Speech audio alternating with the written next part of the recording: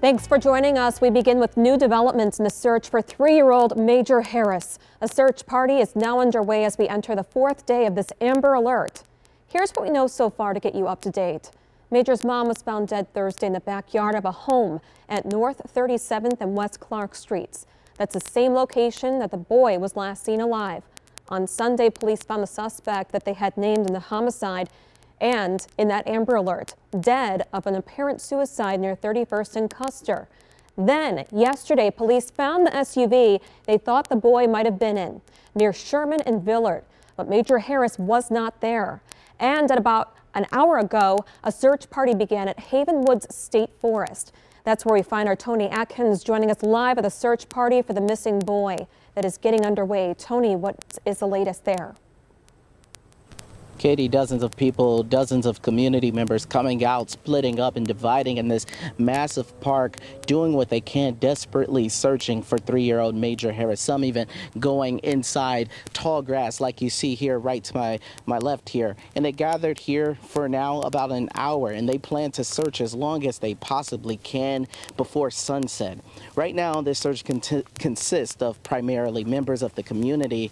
We reached out to Milwaukee Police to see if they would be involved at all, and as you can see right here, the Department of Natural Resources is on hand to be a resource, and they say in any way that they can. In what ways are you able to help? Well, we know the property, we know the trails. If anybody has any questions about where to go, different trails on the property, we can certainly help out with that. So that's probably the main thing, just as far as resources, knowing the property, where to go. If anybody has any question, people's safety, if people have any concerns out there, we're here to help out and just be a resource and help people out as best as we can. And that soundbite you just heard playing out live in action as the canvassers are getting directions of trails and where to go, where to get together, split up, basically all the help they can get from the DNR. We did also speak with Calvin Harris, Major Harris's father, today. He says he's meeting with Milwaukee Police, and at some point today he hopes to join in on this search. For now, reporting live in Milwaukee, Tony Atkins, TMJ4 News. And Tony, a quick question. How many people do you think are out there right now? I would say about 24. And you know what? It's really hard to tell because we've been in this park for, say, the past 5 minutes as we rushed to get here to go live. However, when we were on our way in, there were more cars coming. Right. And then there are people, older people who can't walk. They're dropping off water and doing what they can. So a real hands-on effort from everyone. Right. Tony, thank you so much. And here's another look at the missing 3-year-old Major Harris. He is 3 feet tall, weighs about 40 pounds. He has a small scrape on his right cheek.